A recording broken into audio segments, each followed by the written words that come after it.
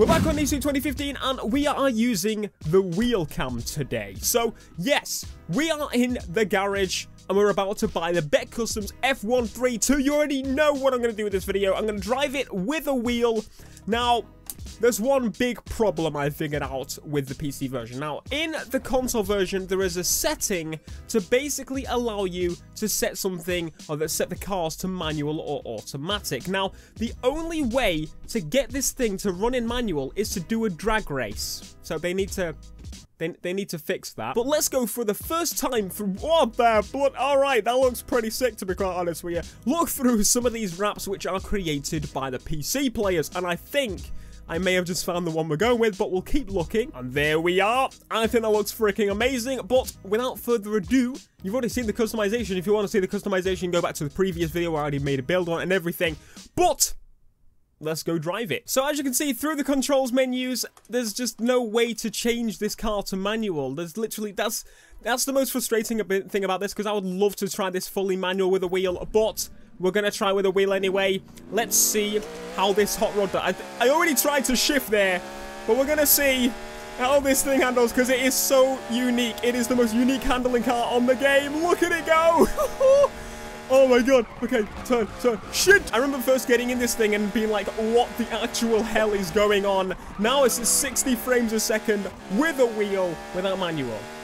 I feel a bit naked, if I'm honest. I don't know. It needs the manual control. And especially when I know for a fact that people are going to start putting in the H-gate shifter support. I don't think it supports it as of now. I tried it myself at the beginning. It didn't work. And I imagine it's a simple mapping job if you know, set up a wheel as a controller kind of thing and that sort of stuff. But we'll get into that in the future when I have the time. But as I said, for now, I really just wanted to drive this thing. It's the poo-poo! It's alright. With this vehicle, you basically lose them just like that. Like, I've already lost them. They've gone. Initial impressions with the wheel and the hot rod, how does it feel? It actually feels about the same, if I'm honest. The hot rod, as you probably know, if you've played it on any platform, it's the most unique handling car in the game. It handles completely differently to everything else. But with a wheel, it feels the same as every other car. Now, one thing I've noticed, well, it is obviously somewhat different, but I'm talking about, like, how the control is. One thing I've realized is that with this car, on any platform, you can turn a lot easier and stuff. And I don't think it has as much auto steer as everything else. I may be wrong. I'm just guessing here from how I'm receiving the input. I don't know. It feels as if this feels how most of the other cars feel on this version. It doesn't feel that special, except it's bloody quick. Oh my god. Oh my god. I feel like I'm going to crash any second through here. And thank god they muted the bloody phone call option was added to the game. Because otherwise, she would be ringing me 24/7 because she loves me. Who wouldn't love this face? Apparently the hot rod doesn't. So unfortunately, I don't have the longest drag event available because I haven't looked into the hard events yet, I don't think. I have to progress throughout the whole day to be able to show you this, so it took me a bit of effort.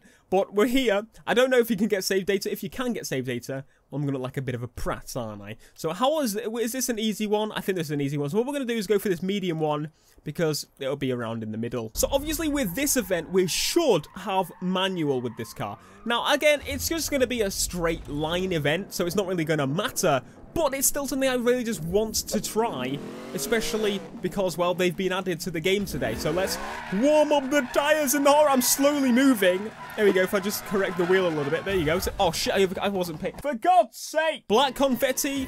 You ain't ready for this. Performer burnout. Here we go. No, it's just way too much power. It's just moving. It's like, unlike every other car, it just doesn't move. We're on good. That's all we need. Let's see how we do. We've got manual gears this time, so it's going to be frigging interesting. And go. Here we go. Oh my god. Oh my god. Okay, this feels so much cooler now. Feels so much cooler to use it with the shifter on this. I hope Ghost actually add this feature in.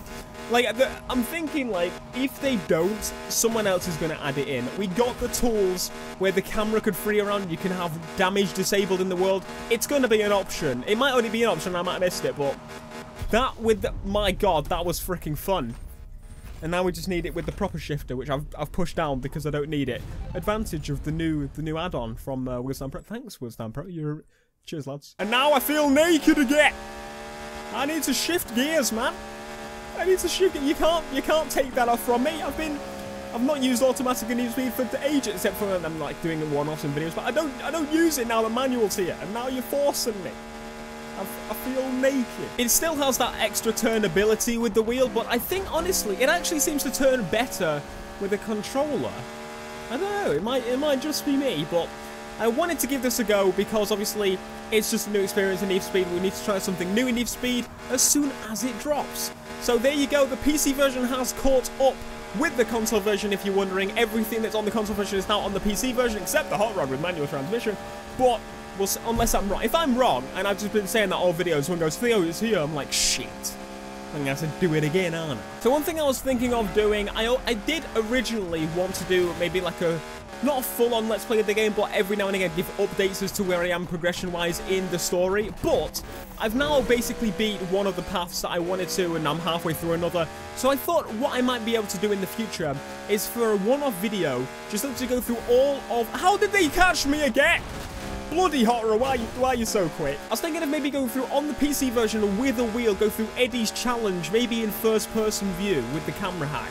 I don't know. Make sure to let me know in the comments if you think that should be a thing. It'll be a one-off video, just doing the whole thing in one go. I think, like, an unedited video. I think, like, we might give that a go.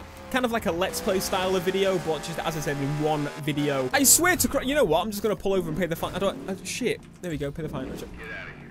Stop hitting me! So anyway, the hot rod is in the game. So let me know what your thoughts are on the hot rod if it's the first time for you trying it on the PC.